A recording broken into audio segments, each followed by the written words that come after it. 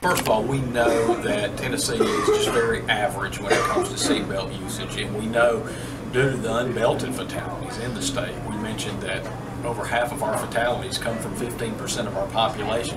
So we'll try anything to try to increase that seatbelt usage because we know that that translates into more lives saved.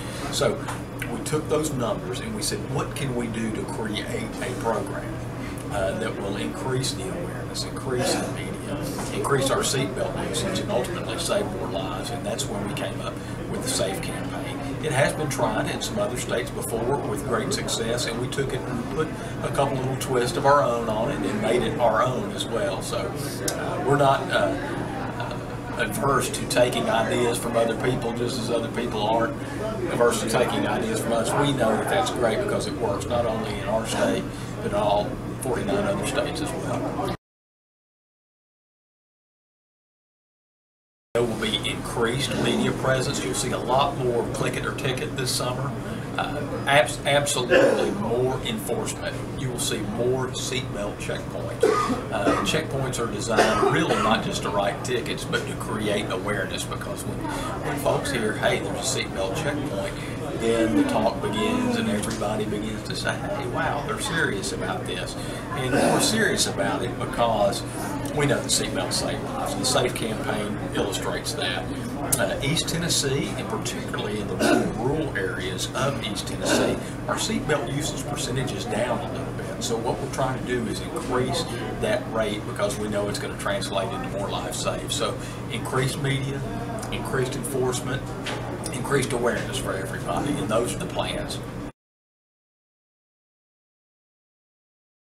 Well, absolutely the competition. We haven't seen a competition where we've literally had some really good prizes for the law enforcement agency. We're funded by the National Highway Traffic Safety Administration, so all of our money is federal in the state, and we're the conduit through which federal money comes to the state, and then we get it out to the local governments or the highway patrol.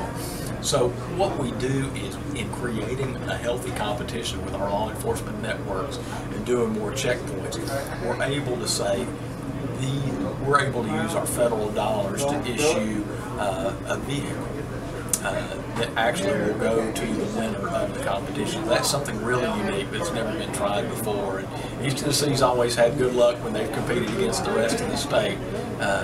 And we obviously utilize that as an incentive for them to participate in the program, and it's one of those great allowable expenses that we can do. So we've not necessarily taken liberties with that, but we've actually said try to just be more creative with how we utilize that. So we've seen some things that work, and we've put those together, and I think the competition and the competitive nature of the SAFE program is something that we put a little twist on and made it our own.